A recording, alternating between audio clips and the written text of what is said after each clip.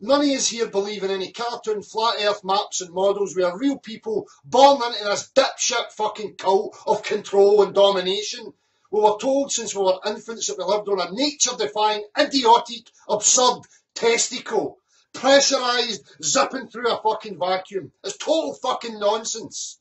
Okay? Absolute bullshit. I'm opening up live. Anybody out there that thinks that they can prove that they live on an idiotic, nature-defying testicle cartoon, please come and let us see how fucking utterly stupid you are. By all means, come in here to rip the pish right out of your silly, absurd beliefs. I better take 2 minutes to calm down here, because I'm in a right stinker. Oh, Jill, that's not very good for viewing pleasures and stuff like that. So fuck! Who gives a fuck?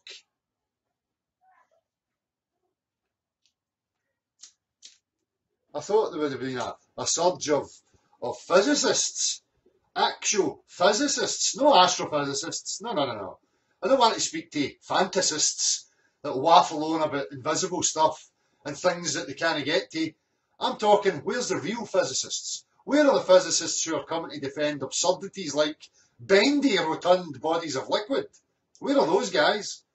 Where are those guys, these physicists that are coming forward to demonstrate how air pressure exists in a vacuum? Where are they?